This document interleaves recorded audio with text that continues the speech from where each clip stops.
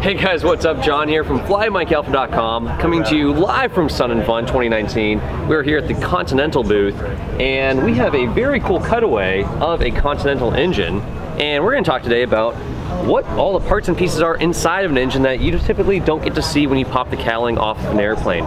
So, what's the life cycle of a little molecule of air as it goes through your engine? Basically, it would start down here where the carburetor would be, and there's not a carburetor on this one, but what this is your oil pan. So all of your oil, much like an oil pan on your car, is sitting right inside of here. And your carburetor bolts on there, it would come out here, you'd have an air filter, and you'd have a fuel line going in.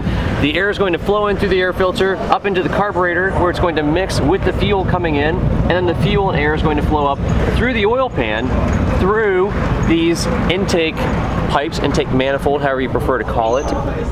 The purpose of this is you're mixing cool air and cool fuel through your oil pan. So that's actually dissipating some of the heat within your engine. It's helping to cool your oil. Not all engines have oil coolers on them, and this is a great way to cool oil. It's a great technology from about like circa 1930, 1940. Not much has changed in a really long time. So you have that fuel and air flowing up through this intake manifold, coming up into here, and as it comes into your cylinder head, so we look down inside here, we can see a valve and a valve spring. So the air is going to flow through this intake pipe, go past this valve because we're going to have a rocker arm that pushes that valve open. This valve opens, the air gets drawn into the cylinder. We can see here we have our piston, and then we have our connecting rod. We have our crankshaft right inside of here. And as this crankshaft is spinning around, the piston's going to be moving back and forth. It's going to be drawing that air and fuel in.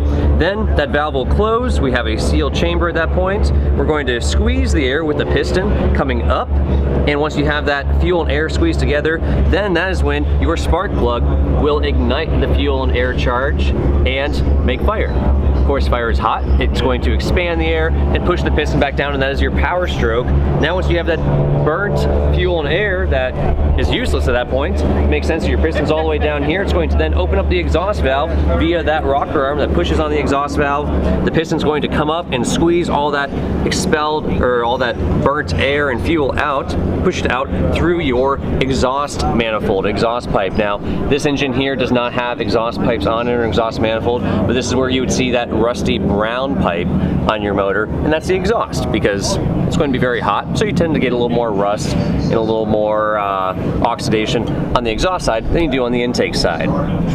Standard aircraft spark plug, your B-nut would normally go on there, and that would be where your wire harness would come off of. Coming back up here, we can see what a piston actually looks like on our engine. We see these little ridges in here, and if you think about a piston moving inside of a cylinder, it makes sense that some gases would be able to skip by. It's hard to make a tight seal with this piston in a cylinder and still have it slide freely without too much friction. So we put piston rings here, and that's when you hear about piston rings, compression rings, and oil rings that separate the compression and the oil from all the oil in the crankcase and the oil and compression here.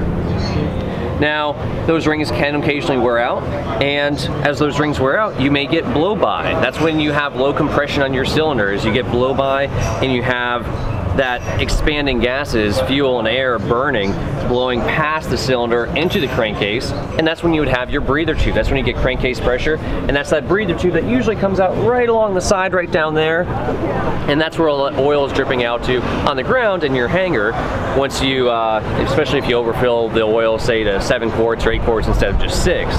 Now on the back side of our motor is normally where we would have our magnetos. We can see we have our oil filter up here, the spin-on oil filter. We would normally have our magnetos on either side here. And those magnetos, like we said, would have the wiring harness that would come around to our spark plugs. On the other side here, of course, we have the very familiar oil dipstick tube.